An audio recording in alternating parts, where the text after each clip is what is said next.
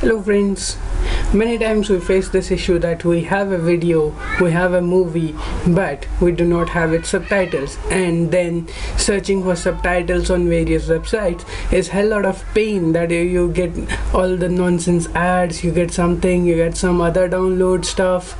I think if you have ever tried to search for a subtitle and searching for various mischievous and deceiving links had been a pain, but thankfully VLC player has come to our aid.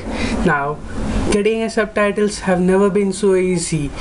Now, if you have a movie, just play it on a VLC player, go to the view menu, and there is the option download subtitles.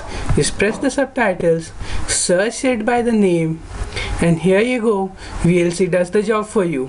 It searches all the best matches for your whatever movie or whatever things you have selected. Just choose them and download the selection.